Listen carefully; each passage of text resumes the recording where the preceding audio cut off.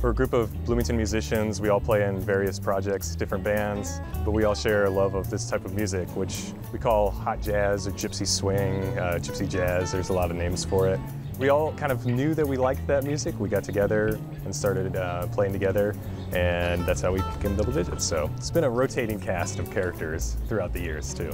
Some of us come from different backgrounds. Some of us are kind of more from straight ahead jazz backgrounds or bebop or pop musics and things. For example, our violinist, she plays a lot of Middle Eastern music. So we kind of have this interest in the instruments first, within this kind of larger genre, and then we all find this really compelling genre that hits right here in hot jazz because it's fast, it's technical, it's fun, but it's also very communal.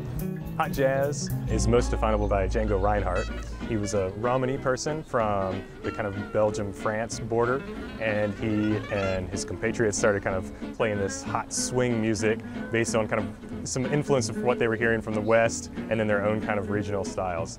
So this music is kind of characterized by acoustic instruments. His original hot club was 3 acoustic guitars, an upright bass, and a violin. All acoustic instruments that were kind of balanced with each other, and they could play real swinging, fast.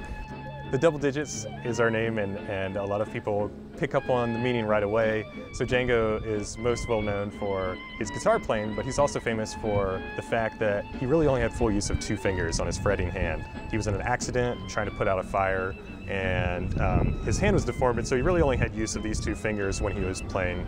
We've challenged ourselves every now and then to learn some solos and play some with just the 2 fingers, because it really creates a nice, punchy, unique sound that's only achieved by this kind of unique style of playing that you wouldn't normally do with use of all 4 digits. So hence the Double Digits, and a little homage to Django and his legacy. We have no greater ambitions with this band other than just having fun. The music's meant to be fun. We love it when people dance, but it's also great when we're playing background music. So we like to play it in different modes. So we'll have big nights where we play for swing dancers, or nights where we're just playing on patios for people eating food. It's a great type of music that can do both.